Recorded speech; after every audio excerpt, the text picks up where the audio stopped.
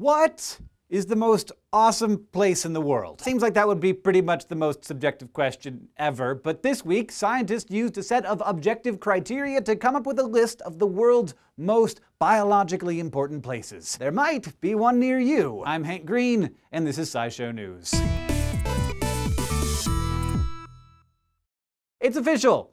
Dave's basement is not an important place, at least as far as ecologists are concerned. As described in Thursday's edition of the journal Science, a team of researchers led by the Center for Functional and Evolutionary Ecology put together a list of the most biologically irreplaceable places on Earth. Which seems like a tough call, because the world is a diverse place, right? Well, working through a list of almost 200,000 areas known for their biological importance, the researchers ranked each one based on its importance to rare and threatened species. They calculated the fraction of every species on the IUCN Red List, that's the official list of the world's threatened and endangered species, that lived in each place, and then gauged how dependent each species was on that particular area. They ended up with 137 sites that were deemed the most irreplaceable. And while I wish we had time to talk about all 137 of them together, a sample of only 4 might be enough to give you a sense of how amazing, mind-blowing, beautiful the diversity of life is that's hiding out there. Let's start with the Udzungwa Mountains National Park in Tanzania. This isolated mountain park contains a whole Earth's worth of habitats in one place. Tropical rainforests, woodlands, grasslands, and steppes. It's home to more than 400 bird species and 6 primate species, 5 of which can only be found there.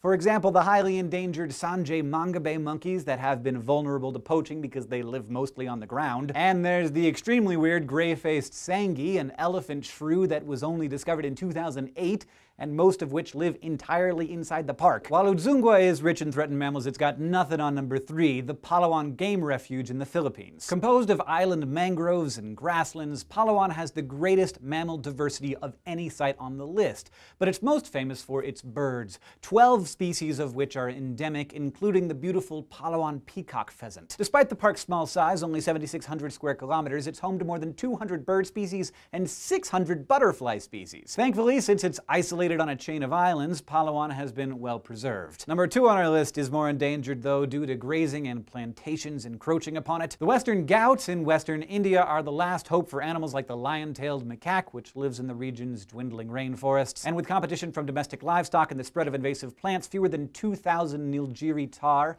a rather lovely kind of ibex, survive. Western Ghats is also full of endangered frogs, like this species, which was only discovered in 2001. But if you're really looking for endangered species, you have to head to number 1. Canaima National Park in Venezuela, ranked as the most irreplaceable site for overall animal diversity in the world. Canaima owes its one-of-a-kind biodiversity to an equally unique geological feature: steep, flat-topped mountains in the park called tepuis. They've managed to isolate its many different habitats for thousands of years, thousands of meters above the valley floor. As a result, each tepui is a unique evolutionary microcosm. Many are home to species found nowhere else. Like the Roraima black frog, restricted to the summit of only 2 mountaintops in the world. Although the frog is well protected for now, its tiny range makes it vulnerable to pretty much any disturbance, which is like the whole point of the list. Having identified the most irreplaceable places, the researchers are calling for more protection of these sites. I think that we've all got a special place in our hearts that we want to see preserved,